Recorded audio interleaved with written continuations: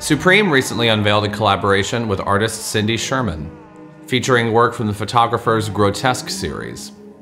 But there is far more to the iconic artist than can be summed up in 2 Supreme decks. Here are 10 things you need to know about Cindy Sherman. Sherman studied visual arts at Buffalo State College, where she initially took up painting before switching to photography. Sherman is a key figure in what is known as the Pictures generation of artists, a group which also includes Barbara Kruger and Richard Prince. Her work deals with themes of feminism, self-image, and sexuality. Most of her work features Sherman herself front and center.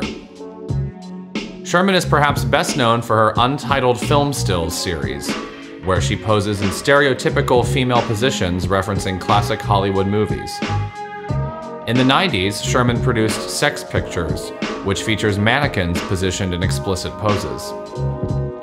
The following decade, Sherman made a return to being in front of the camera with her Clowns and Society Portraits series. Supreme isn't Cindy Sherman's first fashion collaboration. In '93, she conceptualized, starred in, and shot a campaign for Comme des Garçons. She has also worked with Balenciaga and Marc Jacobs. After a long break from studio work, Sherman returned in 2016 with The Imitation of Life, a photo exhibition that once again saw the artist referencing Hollywood's golden age.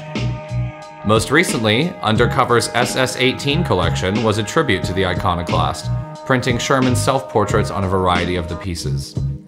For more information on Cindy Sherman and more on Supreme, head over to Highsnobiety.com.